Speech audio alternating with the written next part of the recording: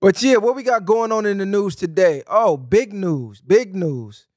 Mr. Derek Chauvin, the former Minneapolis police officer who was convicted in the 2020 murder, of George Floyd, was stabbed in federal prison Friday in Arizona. And if y'all don't know who that is, round of applause. Yeah, man. That's the man that killed. Round of applause. George Floyd? George Floyd. George Floyd. Okay, so Derek Chauvin is the officer who actually had his knee on Floyd's neck. Now, they've been coming back trying to get him in appeals, saying that, you know, his knee wasn't the cause of death. You know, they're trying to say Floyd overdosed. He was already flatlined before his knee went on his neck, which if you looked at the footage, you know that's nonsense. But how y'all feel about this?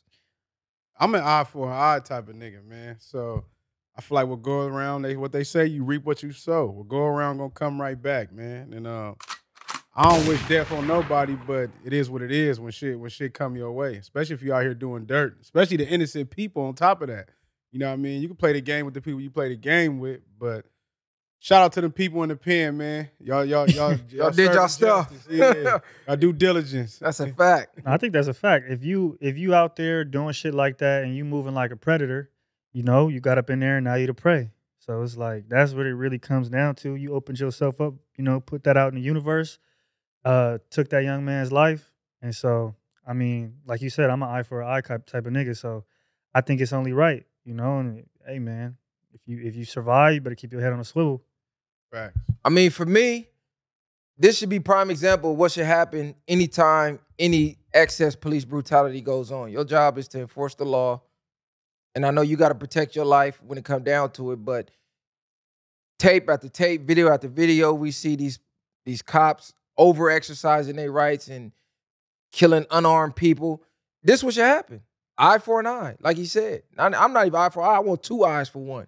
You know what I'm saying? That'll calm all that down. This is why they trying to take away people's Second Amendment rights, because if more cops start getting done how they doing people, they'll think twice before they do people like that. How you put your knee on somebody's neck for 10 minutes and got the nerve to say, oh, this wasn't what killed him. The man sitting there saying, I can't breathe for 10 minutes. You talking about he overdosed, he OD'd. But look how quick you said, like you said, they trying to hurry up and get him out. They can't survive the reality that many of us as black men go through every day. You know what I mean? Come in them stomping grounds and they ready to release niggas. Yeah. You know what I mean? Fast. So it's like that's crazy.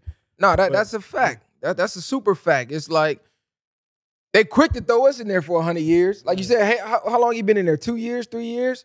They already, man, we got to hurry up and get him out. We finna make up we going against video evidence to get him out.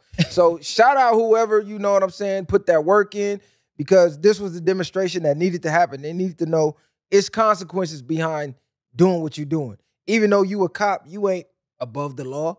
Even though we like to act like they is, or they like to act like they are, but you ain't above the law. You ain't above prosecution, you know what I'm saying? Persecution, whatever word you want to use.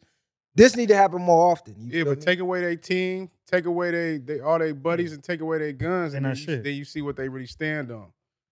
Yeah, he probably was getting his ass beat before he got poked up, really. You know what I mean? He had to be in PC too. So that was somebody in PC probably banged him out. It's crazy.